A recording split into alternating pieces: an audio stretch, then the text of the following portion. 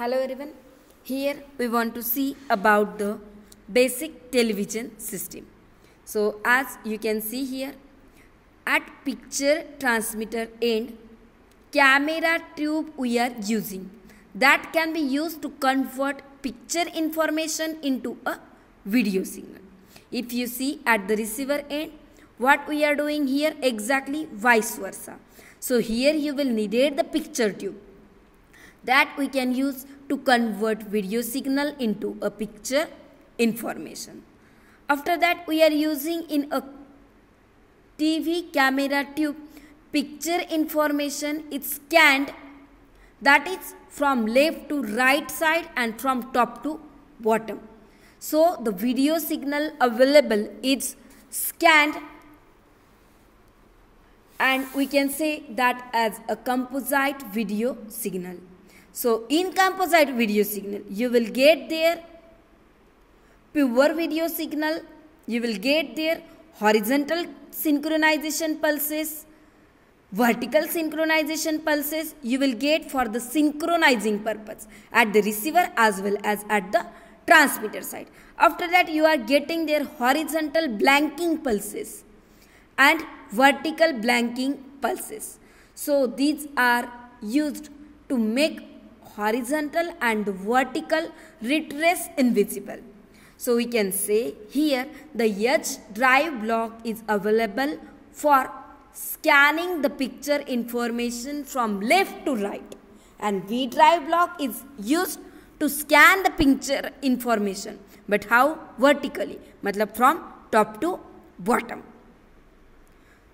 After that we are using their synchronization generator. So we can say about that generator, synchronization generator block to add synchronization pulses to synchronize transmitter and a receiver. Also video signal is modulated and it will get transmitted. So at the receiver side it is received, demodulated, and again this audio signal is displayed. This video signal will get displayed on the picture tube. How? Because here as we are doing the scanning from left to right and top to bottom, in the same way at the receiver side if you will get received the signal, that signal will get demodulated and again you will get the video signal which will get displayed on the picture tube with the same scanning like from left to right and from top to bottom. So we can say you will get at the receiver end video signal again converted into a picture information. So we can say here in the scanning principle we are using the scanning method that is used to convert electrical signal to a picture signal and do vice versa of that. So for horizontal scanning, what we are doing here, we will require higher rate, fast rate. So we can do this by line. So here for horizontal scanning, drive voltage will be required 15.625 Hertz.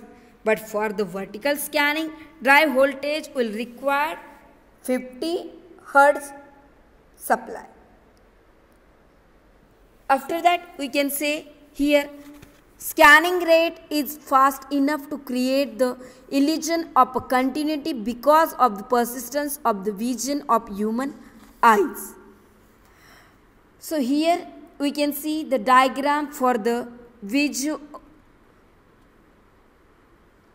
vestigial sideband technique.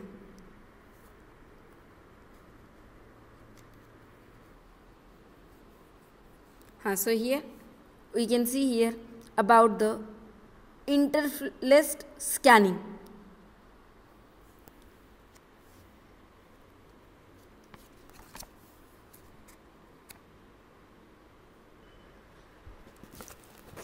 It is being required in analog television. You can see here the diagram at the beginning of first field. We are taking the number from top to bottom 1, 2, 3 up to 313. And we are saying end of first field, that will be here from bottom to top, and you can say the beginning of a second field, that will be at the upward side. You can see here the second even filled thin lines. So here we are showing the number after 313. You will get here from 313 to 625. So we can say it scanning is used in the DTV, HDTV and the PCs. Using progressive scanning, the quantity of picture information increases, but the bandwidth requirement also increase. So using a progressive scanning, quantity of picture information increases. So you will needed a compromise between picture quality and the bandwidth requirement, क्योंकि जैसे हम इन picture information का scanning का quantity we are supposed to convert that into a good quality. At that time, what is happening? Bandwidth requirement is also going to increase. So out of that, what we are supposed to do? We are supposed to compromise anywhere. So we can say we will need it to compromise between picture quality and the bandwidth requirement. That we can do by doing the interlaced scanning. So here you can see for the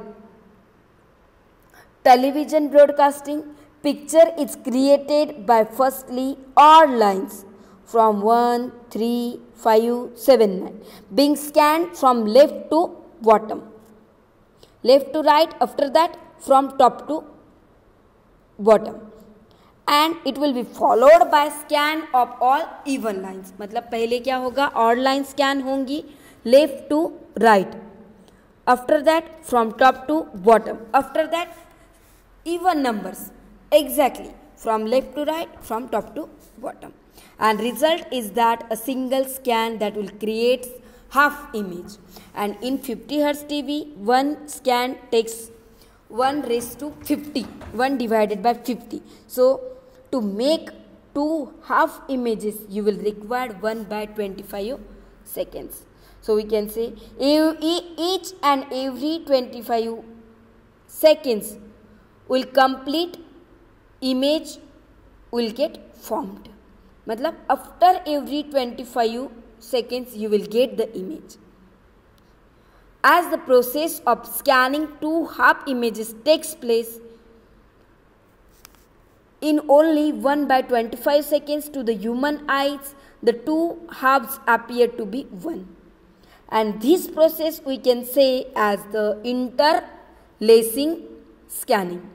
So first 50 half images are formed per second, and that will make total 25 whole images.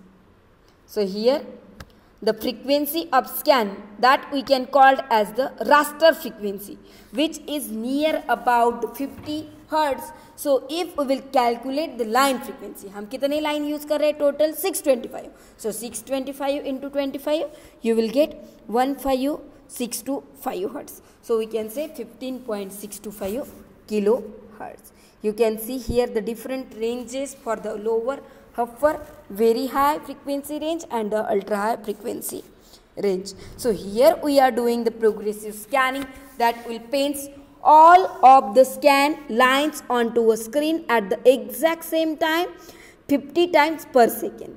And progressive scanning was developed for computer monitors in order to decrease flickering. So it will give us high precision and stability.